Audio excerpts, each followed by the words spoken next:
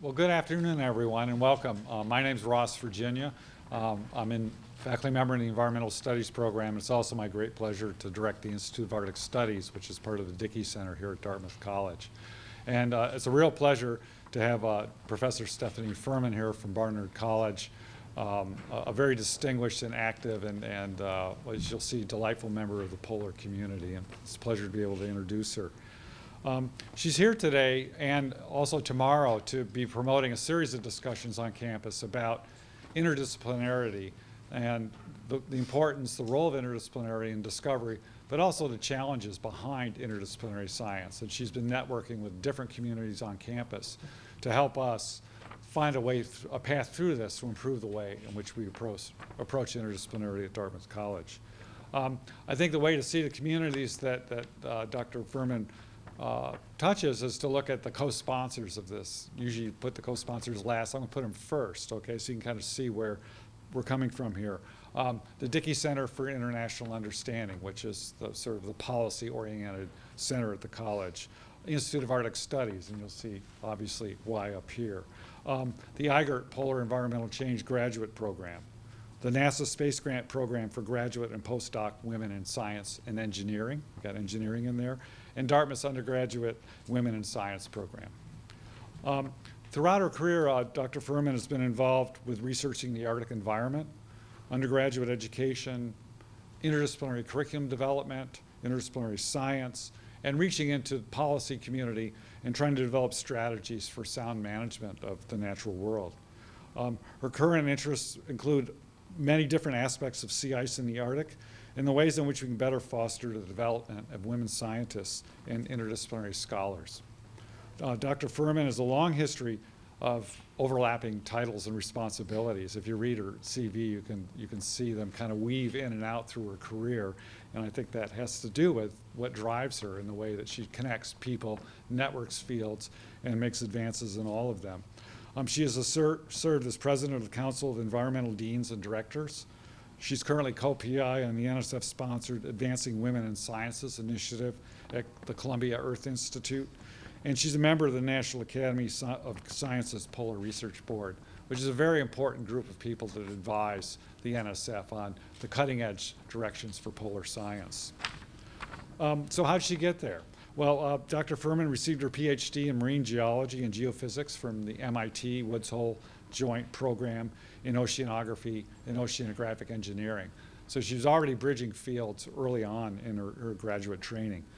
She came to that from a training in geology at Colgate. When she left graduate school, perhaps rather than jumping straight into a traditional academic track, she served as U.S. Congressional Committee staffer, where she worked on a variety of issues, including arid lands agriculture, right? And other aspects of sustainable development. So she got her some grounding in the real world, if you will, in how we connect science to real human problems. She's currently the Hirshhorn Professor in Environmental and Applied Sciences, and she's also chair of the Environmental Science Department at Barnard College, and she's been there since the early 90s. Now, if that isn't enough, in addition to all this work, she's also known for her excellence in teaching. She's a very, very active instructor. And she's teaching courses on polar science, climate, energy resources, oceanography, all of this while she's doing this other great work in the academic community. So it's been a real pleasure to have her here today. She's here tomorrow. She'll be meeting with IGERT students. She's been in the classroom.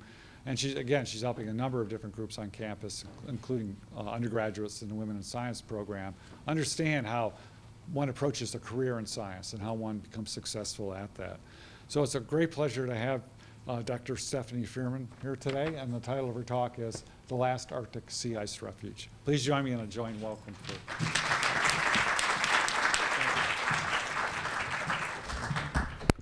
So thank you very much, Russ, and thank you also for the invitation to come here today. What I'll be talking about is the last Arctic sea ice refuge. And what I mean by that is that as we've been hearing about the diminishing ice in the Arctic, we've been focusing a lot on what's disappearing. And what I'll focus on here today is what might remain for longer, where and why. And that will become the last Arctic sea ice refuge. My work with this is with several collaborators. We've talked about interdisciplinarity, and so I've got a number of people who are working with me on this project, and they span both different disciplines, different countries, and different institutions. And it's through working with these other colleagues that I've been able to put together some of the data and the analyses that I'll be showing here today. So this is the last Arctic sea ice refuge, and I'll explain why it's this area right here, but it's just north of Greenland and just north of the Canadian Arctic archipelago. And what we're particularly interested in understanding is the sea ice that will remain here, for how long, and what's actually feeding it. And so I'm giving you a little bit of a taste of that right now, because I'm going to walk you through to defining the refuge after coming from the current status. What are some projections for the future? What are some implications for the transition, so that you'll understand why we did the analyses we did in terms of trying to define what the refuge could be like. And then we'll look ahead, and we'll actually use some of Ross Virginia's work in helping us to do that. So current status. This is the last most recent update of the Arctic sea ice minimum, and many of you have probably seen something along these lines. You're aware of the trend that the Arctic sea ice is disappearing in summer. The reason why we take the September sea ice extent is because that's the minimum. After an entire summer of melting, you reach the end point in September. That's when the minimum is, and then you start growing ice again in September and October. And the Arctic ice has been declining over the past several decades. And I first started doing my research up in the Arctic in 1979, 1980, so right at the beginning of this record. And what you see is that there's a fairly, sort of jagged response. The ice has been oscillating quite a bit. Sometimes you have good years, sometimes you have bad years. But 2007 was really bad. So in 2007, it shattered all previous low extents. And I still remember where I was when I saw the ice disappearing. I was preparing for a talk that I was going to give at NYU on September 11th. So it was September 11th, 2007. And NYU, if you know, is sort of, within very close proximity to the World Trade Center. And so that was, quite a memorable event anyway. But when I took a look and I saw the ice extent, as you can see on this map here, with this huge bite taken out of it, instead of filling the entire Arctic Ocean the way it usually does, it seemed to fill only half of it. I realized that something very different was happening. And for all of us, Don Perovich is here in the audience, and for all of us who worked on the Arctic and saw this, we were really unnerved. I mean, we were shocked. We were really surprised that the ice had disappeared so quickly. If we take a look at what's happening more recently, again, this is the January. I wanted to bring something up to date. And so you can see that the January pattern is also, in terms of the winter ice extent, it's oscillating, it's decreasing. And while there appears to be periodic recoveries, we're back again at one of a very low periods in ice extent. So there's this oscillation in the wintertime where you have this maximum ice extent in the Arctic, where you have the maximum ice extent in winter, and then you followed by the minimum in summer. And what it used to be is that we would have something on the order of 8 million square kilometers. Let me just go back to this. In the wintertime, in the summertime, and it would then recover to about twice that, about 15 million square kilometers in the winter. And the reason why you have the big increase in the wintertime is because it's cold and it's dark. And that is still going to continue. And it's a lot of people don't realize when we talk about the disappearance of ice in the Arctic, what we're talking about is the rapid diminishing of the summer sea ice extent. Here you see that it's getting close to being, at least in 2007, to being half what it was several decades before. But in the wintertime, we still have sea ice. And in the future, we are still going to be growing sea ice in the wintertime. You have ice forming on lakes and rivers here at latitudes that are much farther to the south. And so we're still going to see this pattern. And here's a satellite image showing the annual oscillation. It was starting in 2003. And what you can see in gray is the sea ice. And you can see that it spreads out and it covers much of the Arctic. And you can start to see some of the dynamic aspects of it, which I'll highlight more in the subsequent slide. You can see that I'll just run through that one more time. You can see that the Siberian shelves tend to be open in the summertime, and then they fill with ice in the wintertime. There is somewhat of a gyre going like this. A lot of the ice streams out here through, this is called Fram Strait between Greenland and Svalbard, and I'll come back to that in a minute. And you can see that the ice cover is moving. It's not static. And a lot of people don't realize that, and they don't understand the implications of it. So let's take a closer look at just how it's moving and what the implications are. Up here, you can see in this index map something that we published where we were looking at the sea of origin of the ice. So it's as if we dyed the coastline with these different colors. And ice that's coming from the middle of the Siberian seas, for example, right here is this brick red color. And it tends to flow across the Arctic towards this passageway over here where we saw all that ice coming out in the previous slide. It's called Fram Strait. This is the North Pole for reference. This ice here, closer to Bering Strait, is coming straight across here. But this ice moves in this giant gyre. And that's what I'm going to be showing you here. I'll show you a time series of the ice origins in this panel. And in here, we'll be looking at ice age. And what you should look for is when the central Arctic ice, which you'll see in the center of this gyre, in 1989, it squirts out like toothpaste out of a tube right out through Fram Strait because the winds shift. And I'll point that out for you. So here you can see the ice origin on the right, and you start seeing this gyre develop. Here you can see the age of the ice. So in light green, it's the first year ice, and in gray, we have the very old ice. And here at 89, a lot of the gray ice disappears. It's kind of like a whoopee cushion, right, that the ice came out. And then after that, the ice cover is much younger, and you no longer have that plug of really old ice that was indicated here in gray. So what happened was that the winds aligned perfectly in 1989 to push a lot of the old ice out of the Arctic interior out towards the central, out through Fram Strait. So this old ice that had been circulating there for in some cases for 10 years was pushed out of the Arctic. And that left the Arctic a lot more vulnerable to future warming and to other dynamical changes. So one of the reasons why the Arctic ice is becoming much thinner and is diminishing in terms of ice extent much faster than we expected is because the ice cover itself is much more dynamic than we ever realized. It's not like, say, a puddle that freezes solid and then it just melts in place. But you actually have the possibility for the ice to move and to flow and to respond to changes in wind and other factors. There are other reasons why the ice retreated much more quickly than we had anticipated. One is that the ocean currents changed at the same time, so you had warmer waters coming in through the Bering Strait, as well as in through this region over here coming up out of the Atlantic, sort of the extension of the Gulf Stream. So there were several reasons why it happened. But the net result is that the extent is decreasing and also the thickness. Now, here you can see another depiction of Arctic sea ice age. This is similar to what I showed you before, but now it's shown in red, that you have ice that's older than 2 years old is in the central part of the Arctic here. And that was the median value for 1981 to 2000.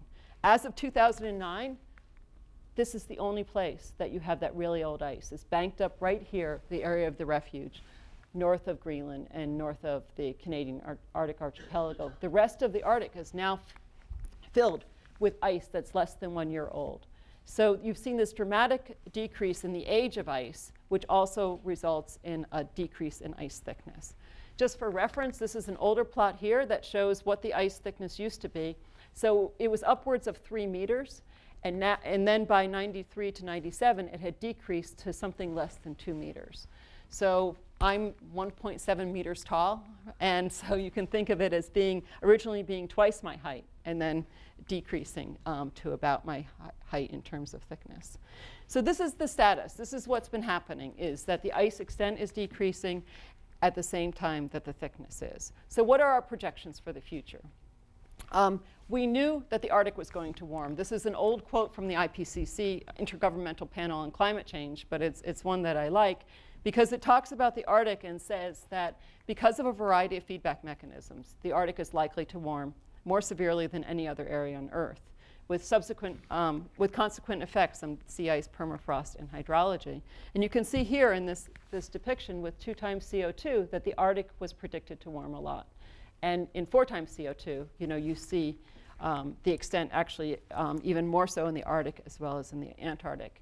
So we had expected this to happen, and it is in fact happening in this way. This is a plot showing the temperature running from 1880 to 2010, and it's a little confusing because it's looking at the anomaly, so the departure from the mean across the entire globe, and it's looking at it latitudinally from the southern hemisphere here up to the northern hemisphere to 90° north and the North Pole. And what it shows is that you had a period of warming, Arctic warming, that was in the 1930s or so, and then it cooled. But now we're coming into this new phase where you have much more warming, and it's a much more steady increase.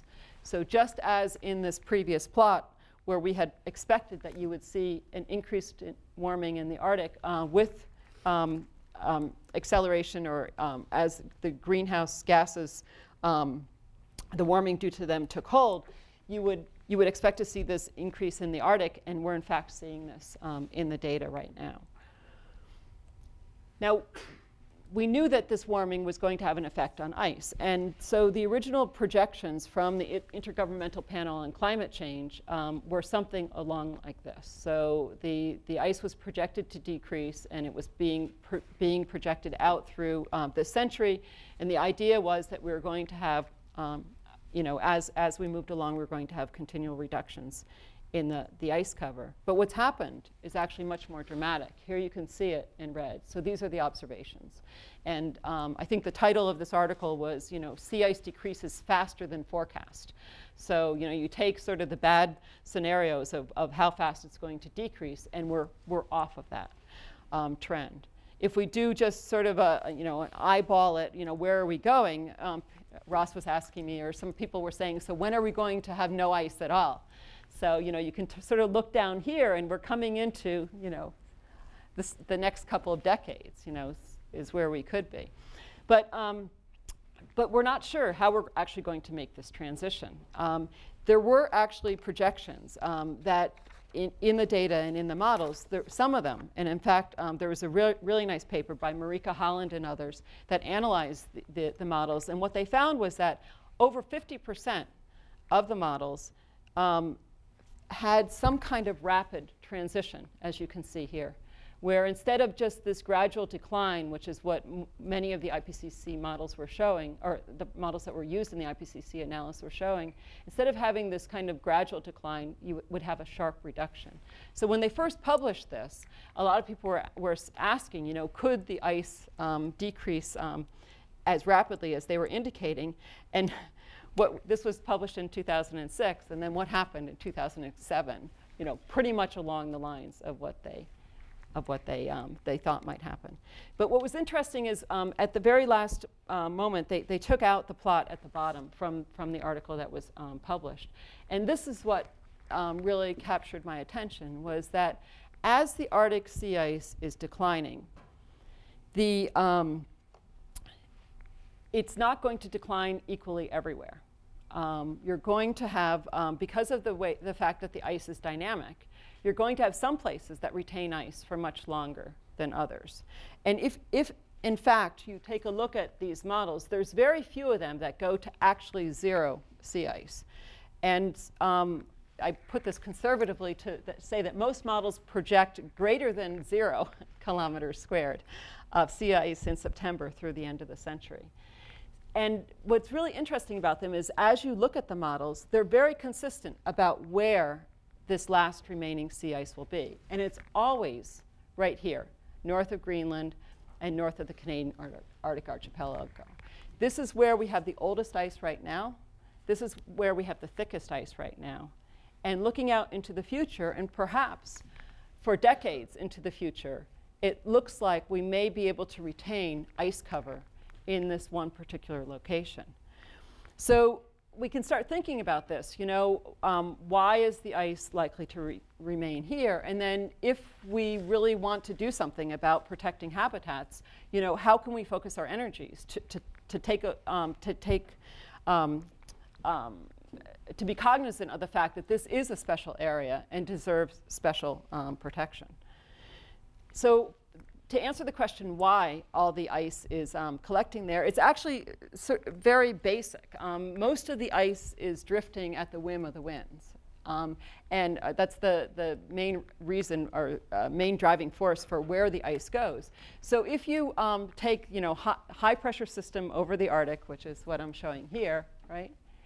And you say, I'm going to drive the winds and blow the ice in front of the winds with the Coriolis effect, it's going to blow all the ice up against the coast of North America and Greenland. And so that's going to be the place where the ice is going to accumulate. So with that in mind, it's a very robust finding across all the models, and it makes a lot of sense. And so we can think about this now in terms of what might happen in the future and how we can deal with this situation that you have a lot of ice, or not a lot of ice. You have some ice in one area, and what's that going to mean for the future of the Arctic and its ecosystems? So I'll turn now to start talking about implications for the transition. So the change in summer sea ice distribution, I'll take a look at this first. And what you can see now is I've sketched this out, and I've put where the summer sea ice used to be very schematically in this oval here. And underneath it is a bathymetric map of the Arctic. So this is, if we took all the sea ice off of the out of the Arctic, and we took all the water out and we looked to see what the topography was like. And what you can see in here is that the Arctic is an ocean. It's surrounded by continents, and the continental shelves are very shallow. They're in this light blue. But the central of the Arctic is very deep in the basin. So this would range from, say, 50 meters to over much of the Russian shelves to 200 or so meters here. But the central Arctic is like 3,000 meters. So you're going into very different bathymetric conditions. You're basically, the central Arctic is a basin.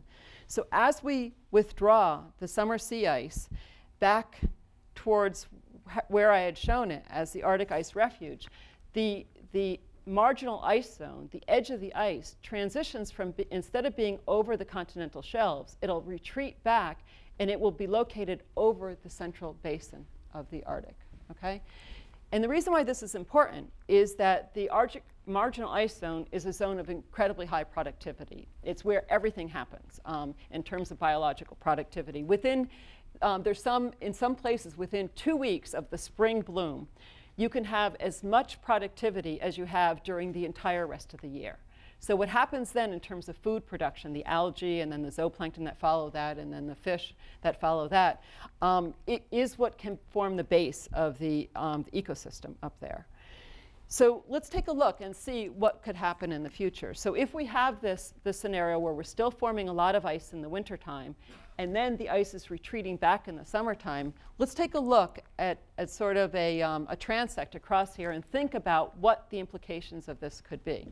So if we take a transect across the Arctic here, and we take a look at it, so this is the Siberian shelf, which is something like 50 meters or so deep. And this is the sea ice, and in the past what happened was that the sea ice would form on the continental shelves of Russia, and as you saw in those animations, it would form there, and then it would move across the central Arctic. The North Pole would be about here, and then this is Fram Strait, that area east of Greenland where the ice would be streaming out. So you would form the ice here, it would start moving across the Arctic, and it would grow by accretion at the bottom. So every winter you'd have more ice that would be added to the underside, and at the surface you would be melting. And by the time you got to Fram Strait or so and you hit the Atlantic water, which is warm, you would be melting the entire flow, and you'd be releasing anything that accumulated in the ice in terms of biology or sediments or contaminants, which I'll get to in a minute. But it would deposit them on another continental shelf, the East Greenland shelf, which is also relatively shallow. So you're basically having a conveyor that was moving from one continental shelf all the way across, bypassing the central basin to another continental shelf. Now in the future, as ice starts melting more and more during the summertime, it could be that what we have is that the conveyor is short-circuited. So you still have the same processes of winter ice formation on the continental shelves, but as the ice moves out to the central basin, it could be that all the material that's being transported by the ice and the marginal ice zone effects are being dropped into the deep Arctic basin, right? So it's very different. There's a huge benthic ecology that is basically supported by this rain of detritus and productivity that's coming onto the continental shelves of East Greenland and the Barents Sea, and also the Beaufort Sea and Bering Sea on the other side of the Arctic. And all of that material, instead of being deposited on a shelf, is being deposited into the abyss. So when I say all of that material, just to help you visualize what that actually looks like, I'll show you a slide in just a minute. One of the things that I have this arrow in here to remind me is there's a big question about how fast the ice is going to move, okay? And so I'll come back to that later. You know, will it speed up and actually bypass the central basin again, or will the melting be so fast that it actually continues dumping it into the central Arctic? So let's take a look at this. But I took this picture here. This was a spring bloom on Spitsbergen Bank, and it was right here, right at the edge. This is a satellite image showing the surface chlorophyll, which is, you know, the phytoplankton. And you can see that there's the sea ice flows here, and it's completely in this sort of pea soup of organic material. It was just extraordinary. I mean, you just looked at the water, and it was green, and it was full of diatoms and other phytoplankton that had grown within a very short period of time. And it grows so fast, and here you can see a schematic that indicates this. So as the sun comes up, what you're doing is you're having more sunlight so that the phytoplankton can grow, and then you have the zooplankton that come to eat the phytoplankton, and then you have the fish that are coming to feed on the whole system here. And what happens is that you have this very short window where you have the sun is coming up and it's fueling these phytoplankton, and so much is produced that the zooplankton can't possibly eat it all in time. So a lot of it sinks to the bottom, and that's what's feeding this benthic food chain. And here we have this shown schematically here. These are some of the very long diatom chains that you can see that sometimes form. This is a diver for scale. So the Arctic can be really productive. And here's some of the shrimp-like organisms that also travel with it. But here you can see the drift ice that's supporting this community and the marginal ice zone. And then you can see this entire food web that a lot of this is dependent on what's happening with the ice. And the bottom predators and the benthos is really an important aspect of the food chain. But you cannot, the gray whales and the walrus can't possibly dive the 3,000 meters to catch the food if it goes into the abyss. So which species would be affected by this? And this is from some work done by Ainley, Tynan, and Sterling. And they actually published an article in 1997 that anticipated many of the changes that we're seeing here today. What they did, which I thought was really neat in this one article, is that they separated the ice obligate. That means species that are really linked to the sea ice, that they need to be associated with it, from those that have evolved specific behavioral or physiological adaptations that exploit the sea ice habitat but could potentially live elsewhere. And so because most people are interested in mammals, I'm focusing on that here, but we are very concerned about the entire food chain. So I just want to use these as illustrative of some of the changes that might happen. So we'll take a look at some of these that are ice obligate, and then also some of the ones that have experienced adaptation. And what we'll be talking about are some of the direct effects due to the loss of the ice-associated habitat, but then also some of the indirect effects that might affect migration patterns or changes in nutritional status. Because this work has been, many people have been thinking about how the Arctic might change, there's actually quite an interesting sort of population of cartoons and late night TV that have talked about things. I had one article that I published about the Arctic ice refuge, and Stephen Colbert said, hey, polar bears, they're mean animals anyway, let's get rid of them. But I just wanted to show one cartoon that I thought was particularly good, because these are some of the species that I'll talk about. So what are we playing for tonight? How about survival of the species? Okay, who goes first, right? So, okay, so with that as background, we'll start with the birds, which are not on here. So let's take a look about what will happen to Arctic birds and how they're connected to the sea ice. So this, I love this diagram for several reasons. One is that it shows these incredible flyways that the birds take. They go from the Antarctic all the way back up to the Arctic, and they're taking advantage of this incredible blooms of productivity that happen at both poles. But what was really interesting about this was when I was looking for flyways of migratory birds, I found it in the bird flu literature. So isn't it interesting that it's because of this extreme polar productivity that we have the problems with bird flu? Otherwise, the birds would not be transitioning through all these different countries, and we wouldn't have to worry about the spread of some of these things.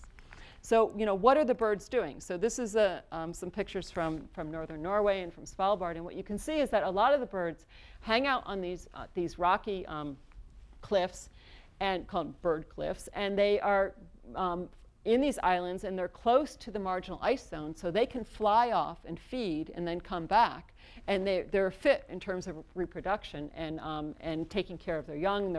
They don't have the predators here, and you can just see the massive numbers of them that you often get up in the Arctic.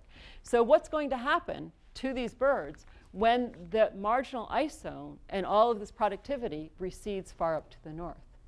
Can they relocate? Can they go to other places or not? Are they too tied to their habitat here? But when their food source is so far away from where they are safe in terms of predation and in terms of nesting, that's going to cause a lot of stress on them.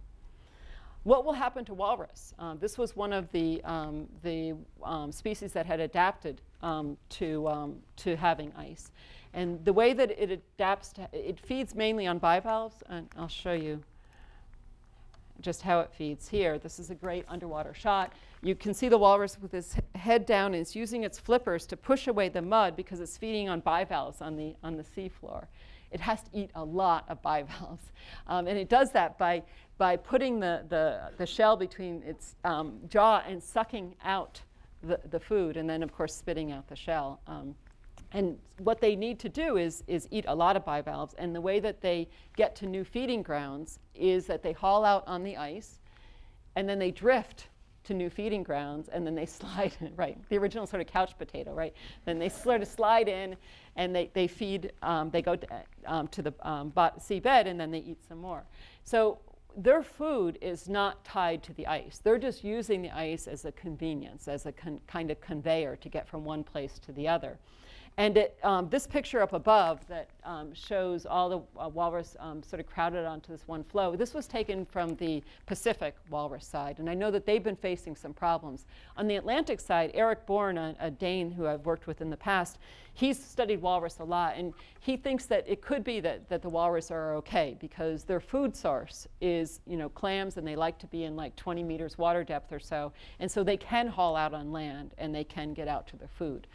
It will deplete very quickly, though, if they are not able to move around. But he thinks that maybe they'll be OK in the future. So this is one of those complexities that we're still trying to work out. But the big question is, what will happen to polar bears? And what they feed on are seals, and what the seals feed on are polar cod. So polar cod are this very elusive species that likes to live in association with ice. I was actually on an expedition one time where there was somebody who wanted to do study polar cod for his PhD thesis. And it was a 2.5-month expedition, and 2 months into it, he hadn't caught a single polar cod. He tried everything, nets and fishing. And I was out sampling some sea ice, and I found a half-eaten one. And I brought it back as a joke, and he cried. And he had a party, and he put it in, on the sort of party table. He had the polar cod, sort of preserved. And I think he only got like one other one on the whole trip. So they're very elusive, and they very much like to stay with the ice.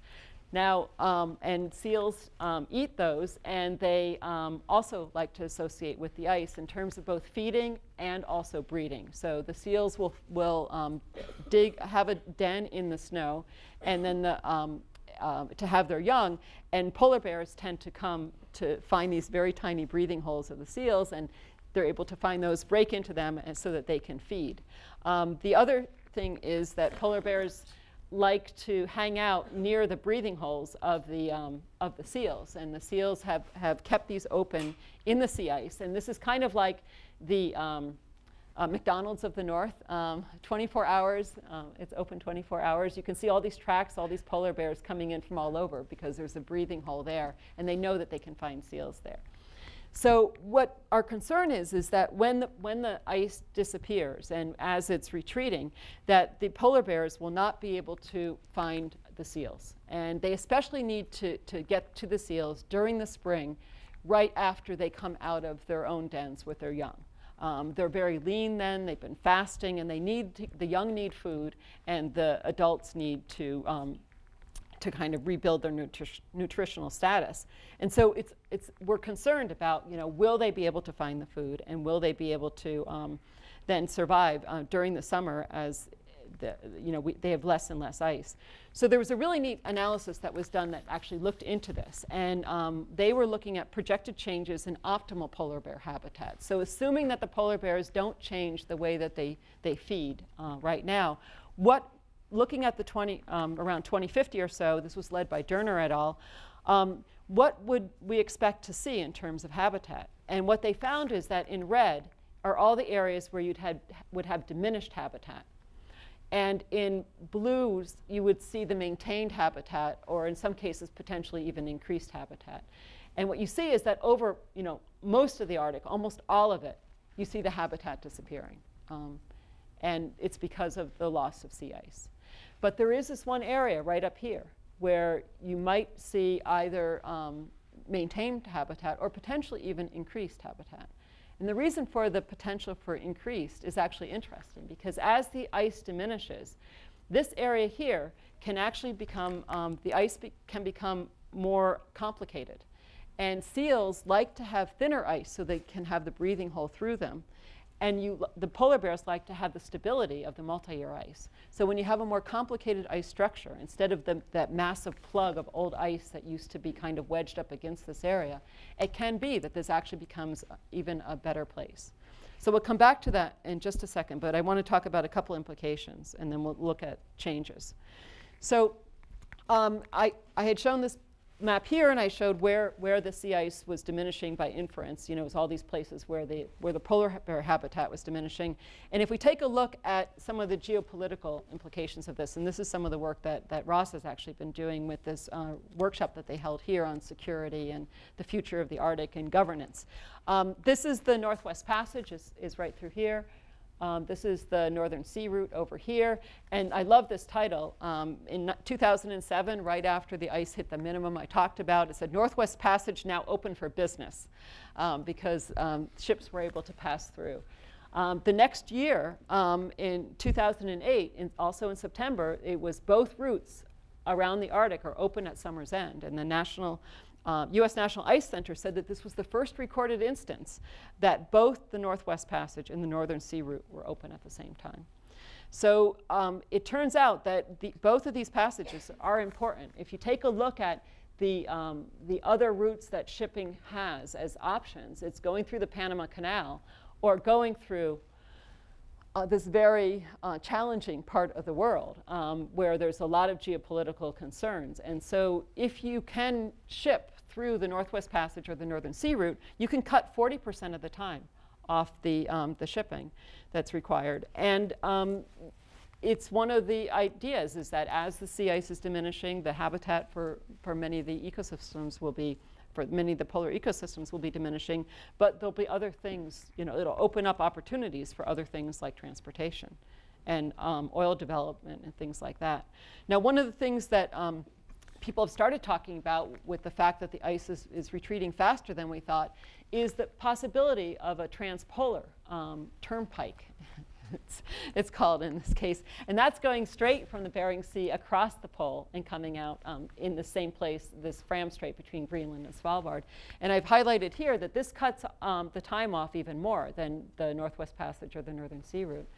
So there's a lot of interest in this. And as Ross points out in the analysis that he did, though, it's going to become a very dynamic environment in the Arctic for quite a while. It's not that we're going to go from, you know, the sea ice that we have right now to no sea ice where you can just sail through without ice-strengthened vessels. And that's some of the research that I'll show you in just a second. Obviously, these changes have really affected, you know, how countries are viewing the pole. So Russia actually planted a flag at the North Pole, and a lot of people said, oh, that's just a publicity stunt. But then a lot of other countries started thinking, you know, what kind of interest do we actually have up there as well? So this shows the extent of the EEZ, that's the exclusive economic zones, heading out 200 nautical miles from the coast. And that's basically the area that the countries can claim. And then you have this whole area in the Central Basin that is, you know, is much more open in terms of governance perspectives. So Canada had originally said that they were, or they had not said so much about the Arctic, about the claim of the Russians. But then the next thing you see are these. I love this. These are some images looking at at stereographic projections. So they're looking at the bathymetry, at the topography. So clearly they're looking to see how far out does their land extend and where can they actually make claims. And then as Ross said in his report, you know, Canada is defending its political interests. For example, making vessel notifications in the Northwest Passage mandatory. So it is explaining, it is making claims about what it can do or what it wants to take, not responsibility for, but what it has within its Arctic interests. Now, what's driving a lot of this is the resources that are potential resources in the Arctic. And this is a recent analysis that the USGS did where they start talking about the probability or the likelihood of oil and gas. And they mapped out quite a large area up here. So we're not exactly sure how this is going to play out in the future, but if it does play out with the countries starting to develop their Arctic territories, largely within their own EEZs, it doesn't mean that just because they're developing it within their sphere of influence that any impacts will stay there. And that's the dynamic aspects that I'm going to be getting to now. So there's a potential for accidents, for spills, for emissions coming off the continents, all getting involved into the sea ice, and then it will drift with wherever the sea ice goes. So let's take a look at that. Sea ice can be a conveyor. This is a snowman at the height of the Cold War in Siberia. So there was so much industrial contamination that was coming out, lead, a lot of soot, that the snow was turned black in Siberia. These contaminants were being emitted to the atmosphere and forming Arctic haze that spread across the Arctic, and you can see it here. And a lot of that fell out onto the surface of the ice. In this plot here, I'm not quite sure if you can see it, but we were actually tracking lead on the surface of the ice. And you can see just north of Norilsk, which is a big industrial complex, a lot of some samples that we had high lead concentrations, we backtracked to coming from the coast there. So sea ice can act as a conveyor for contaminants that are deposited on its surface. It's not just pollution threats within the Arctic that we have to be concerned about. There's also the potential for global pollution making its way up there. These are many of the organochlorines are semi-volatile, and they cold trap their way up, just like in a chemistry experiment where they go to the coldest area. So they volatilize during warm temperatures, and then they move progressively towards the pole, and they accumulate in the coldest areas. So because of accumulated burdens of many organochlorines, there are some hermaphroditic polar bear cubs that are being born, and people are linking it to endocrine disruption and other hormonal imbalances caused by the organochlorines. In this case, what we did was we took a look at where these, if we backtrack the ice with the high PCB levels, where did it come from? And again, it backtracks close to the coast, right underneath the air shed that could be dumping materials onto the ice. So if we take all this into account, so we know the ice is moving, we know that there's the potential for pollution of the ice from both local and from global sources, what does that mean in terms of the refuge? So just to remind you, this is where the oldest ice is. This is where right now, this is where we're projected to retain ice for the longest into the future. And what we decided to do was, instead of the forward trajectories, which we had done in this analysis here, we did backward trajectories. So we took the border of the ice refuge and we said, where does this ice come from? And this was for 2006, 2007, 2008. And you can see that the ice originated along the Siberian coast and to some extent the Beaufort coast, and before it circulated into here. Okay? So if you want to protect the ice in this region here, you have to consider the rest of the central Arctic, which is exactly where you have the potential for the contaminants coming in. The transpolar shipping routes could also be cutting right through there. To make this more policy relevant, what we decided to do was, instead of was to track where ice moves between different EEZs, so exclusive economic zones, that 200 nautical miles. And what you can see is that there's a lot of transport from one EEZ into another. So for example, the Russian EEZ is this brick red, and it's always encroaching into the Norwegian area, and sometimes coming over into this region north of Greenland and Canada. You can see that that it moves out in waves. That's every time you form ice in the wintertime, it has the potential to incorporate material along the coast, and then it moves across the coast. And you see these sort of waves of ice that was formed each winter as you go across. So what we did was we actually decided to quantify the ice between the different EEZs, and that's what we've done here. So we looked at ice that is forming in one EEZ but will be exported out of it, because our thinking was that if you pollute the ice within your own EEZ and then it melts in the same EEZ, it doesn't result in international conflict. But if you pollute it in yours and it gets transported into somebody else's, then there could be concerns. So these are the EEZs up here for reference. So what you see is that this is showing ice in terms of formation. So you have these border effects or the edge effects. So this is ice that forms in the Canadian EEZ and is going to be transported into the American one. Okay, that's why the blob is sort of shaped in a funny way. This is ice that forms in the Greenland EEZ, but it's going to be transported into the Canadian. And what you see is the concentration of ice that's or the number of flows. It's parcels of ice that are in this category. So you can see that there's a potential right here. This is both coming from US into Russia and to some degree from Russia into the US. It's going back and forth here. This area right here, this border between Russia and Norway, a lot of this ice here is moving into the Norwegian waters, as I had pointed out before. So if you take a look, this was 79 to 88 and then 99 to 2008. There have been some differences, and in fact, the number of flows that formed has increased, or the number of ice parcels that formed and moved has increased by 18%. So that means that the ice is becoming much more dynamic.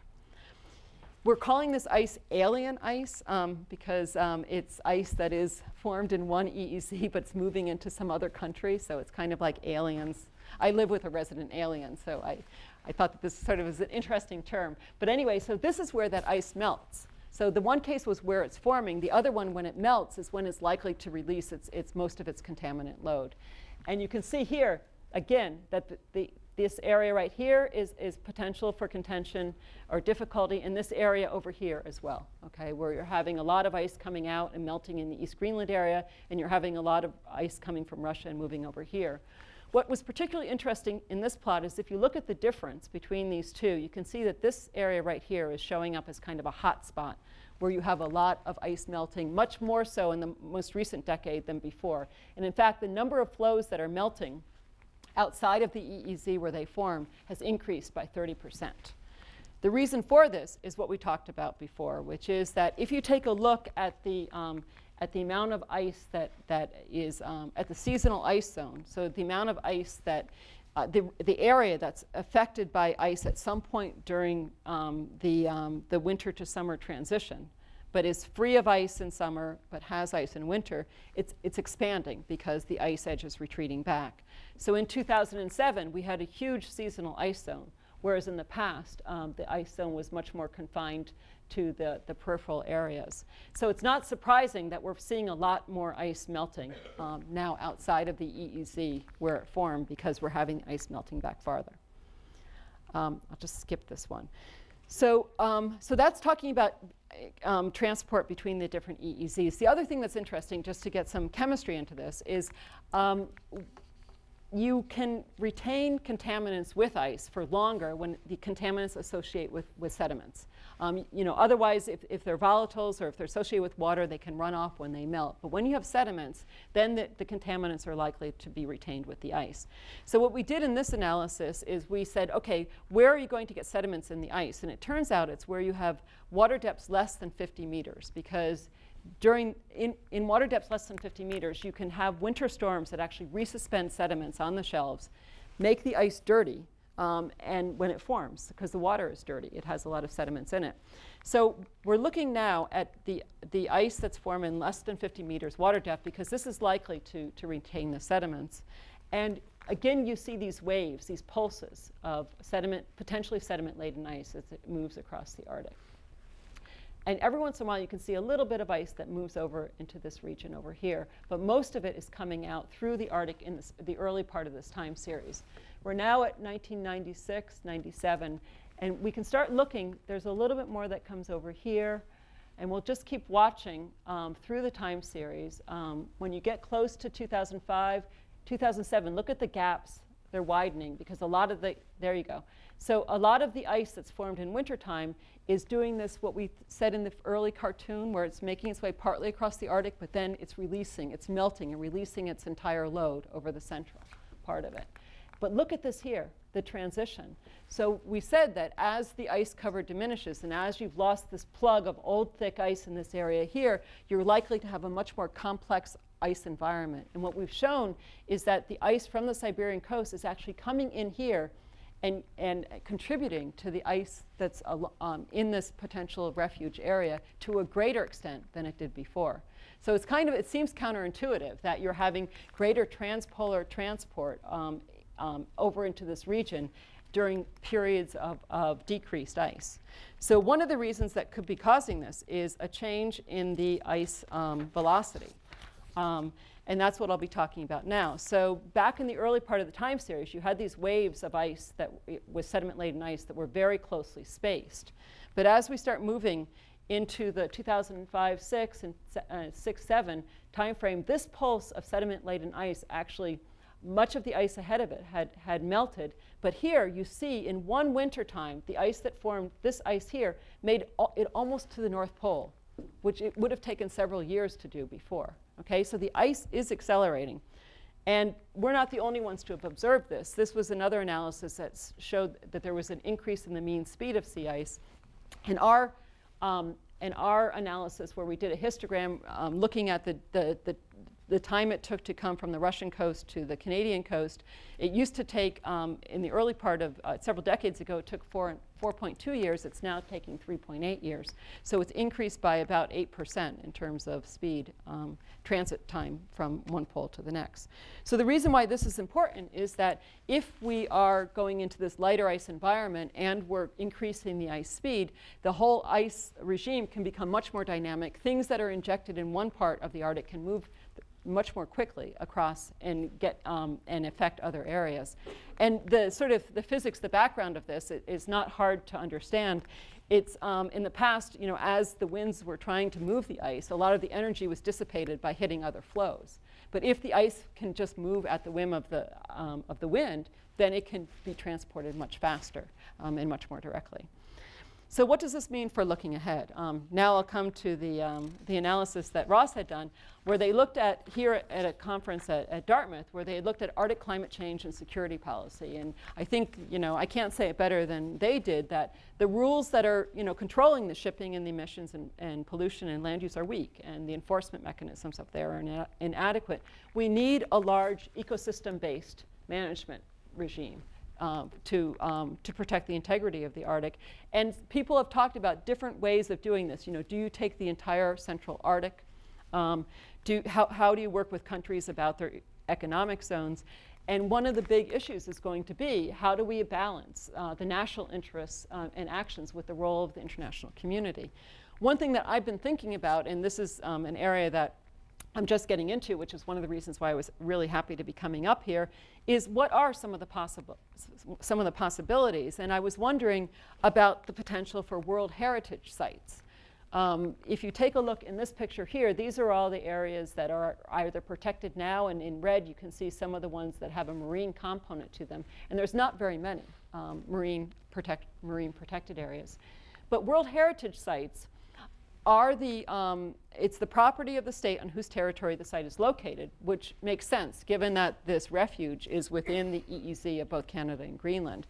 But the preservation is in the interest of the international community. And then they talk about, what are the criteria? And the criteria are, it has to be, of unique or international interest. It has to be, in some cases, the only ecosystem that is represented, globally. But there aren't that many of them. Of the total 800 World Heritage sites, there's only 31 of them are marine. But the Galapagos Islands and the Great Barrier Reef are 2 of them. So it seems to me that there's some analogs there. So to conclude, I think that it's really interesting to think about the future of the Arctic. As the rest of the ice is diminishing, we are likely to retain ice cover in this one area here. But this ice cover is actually fed by ice that's forming elsewhere. So how can we best protect this last remaining Arctic sea ice refuge? I think that we need to have a sustained Arctic ocean and sea ice monitoring and projection strategy, and we also need to be thinking about managing this refuge on decades into the future. Thank you.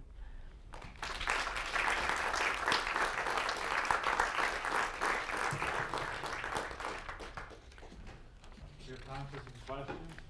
We're taping this session, so you'll need to use a microphone so we can capture.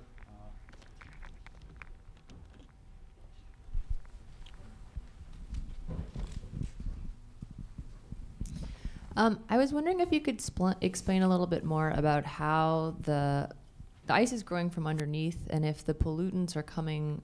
I guess I was envisioning them being aerial from Siberia. So how would that? Right. So it's a good point. So there's 2 ways that the pollutants get in. One is dumped on from above, as I showed with the snowman and the lead and the PCBs. The other is with the sediments that are incorporated on the shelves. So a lot of, I remember talking with a Russian colleague early on in my research up there when I started working on contaminants, and he said, oh, the sea ice is great because it's cleaning our seas of contaminants. And I was like, yeah, where's it going, right? So there are the 2 ways of incorporating contaminants to begin with, either contaminated sediments on the shelves, or coming in from the atmosphere. But what's even more important is that most contaminants are particle reactive. So if you have sediment-laden ice, then that will be like a sponge for contaminants. So once they're deposited from the atmosphere or from some other means, then they'll stick with the ice attached to the sediments. So there's a sort of a process aspect of it as well.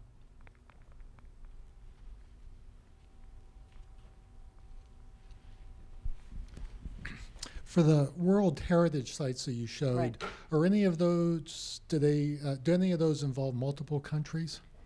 I don't know. I don't know about that.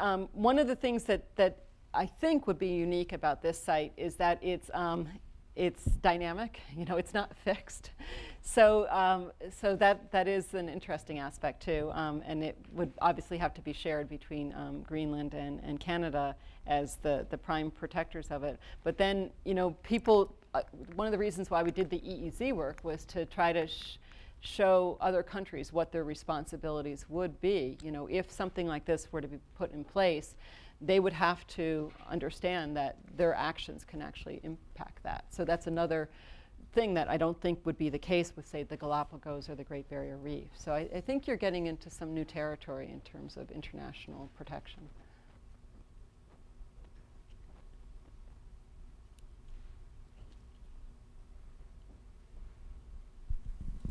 Hi, I was wondering how old the data is on the depth of the ice. So at the beginning of the talk, you talked about like last 30 years. Right. When does that data set begin?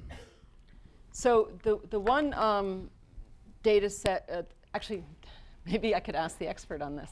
So Don, what would you say? So there was the submarine data that was some of the original ice thickness work. Let me just, I can scoot back to that to show you. And now we're, there we go. That was pretty good. So this was done 1958 to 76. This was kind of Cold War submarine underneath the Arctic ice work. And then that was being compared to 93 to 97. Since then, there's been a lot more activity up in the Arctic. And we've got a better handle on what the ice thickness is. But in general, it was a hard thing to do for a long time. You actually had to go up there and measure it. Because when you look down from above with either flights or satellites, you're just seeing the extent. Now we've gotten more sophisticated to be able to look at the freeboard, you know, how much is floating above the water, so you get a feeling for what's underneath it. But early on, there wasn't a lot more data, I don't think, than what was published here for comparison. Yeah. Did you want to add anything? No? Okay, all right. Along those same lines, in I think it was 1977, there was a big shift in sort of Arctic climatology.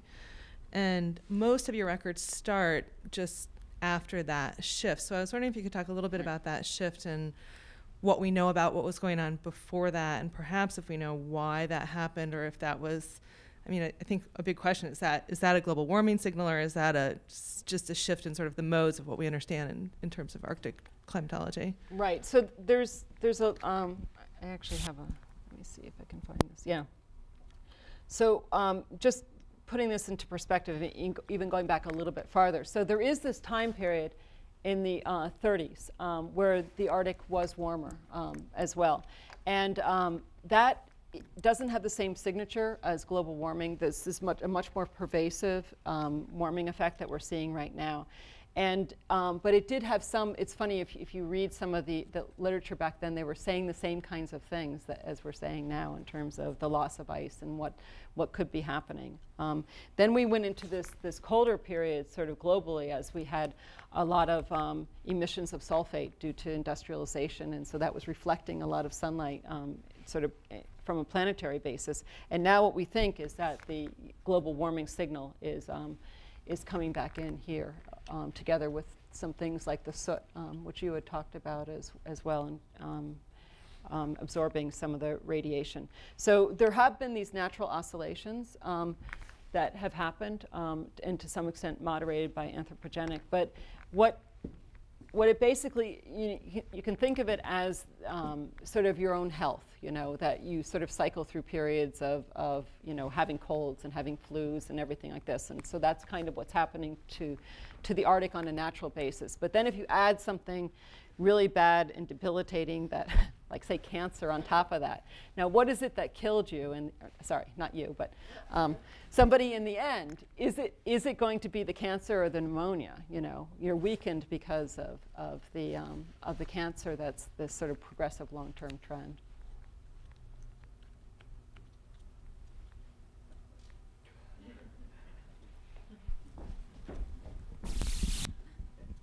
The Pew Foundation recently had a report out trying to calculate the value of the ecosystem services provided by ice.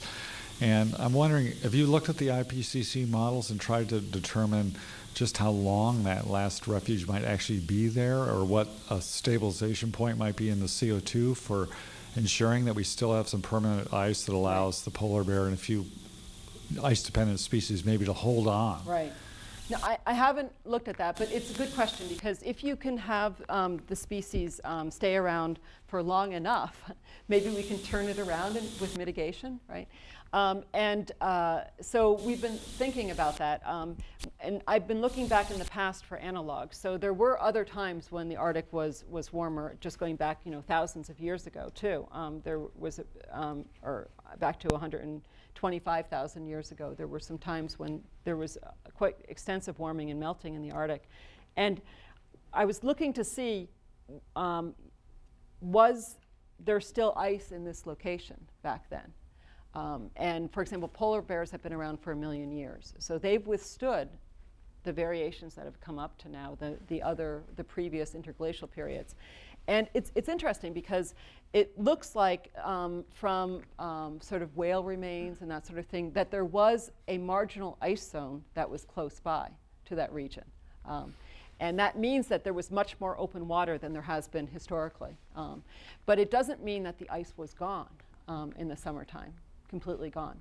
And so it's going to be hard to, I think, to pin that down, because it is a region that, you can have movement in the locations, like, from year to year, and so it's not going to be that you can always, like, say, if you had the perfect tracker of annual record of when you had ice, you still could have ice just a little bit to the west or the east, So it's something to think about, though, and to look into, and the fact that, the polar bears, I believe from my polar bear colleagues, they've said that they've been around for 1 million years, and so they have withstood changes in the past.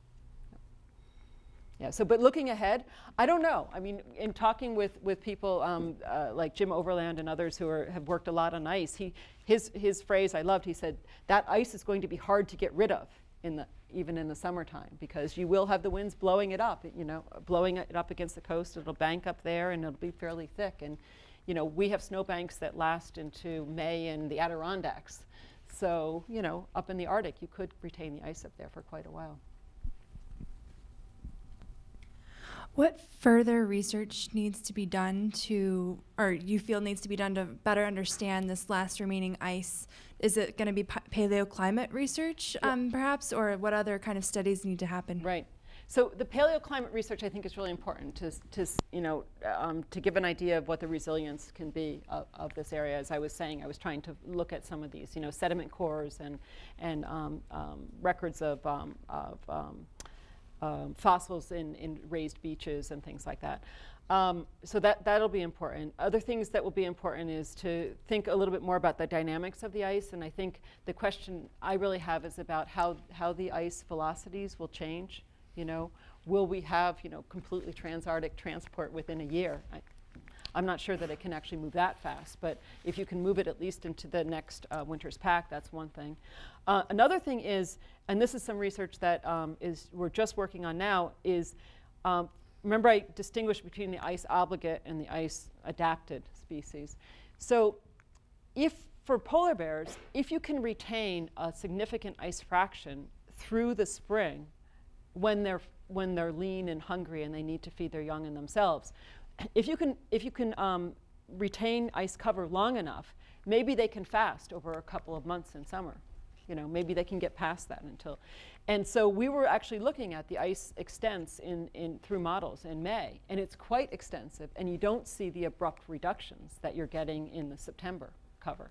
So, and that's something that we're going to look now as May and then June and try to see just how long, into the future you can have significant ice that will potentially help the ice-adapted species to bridge the gap.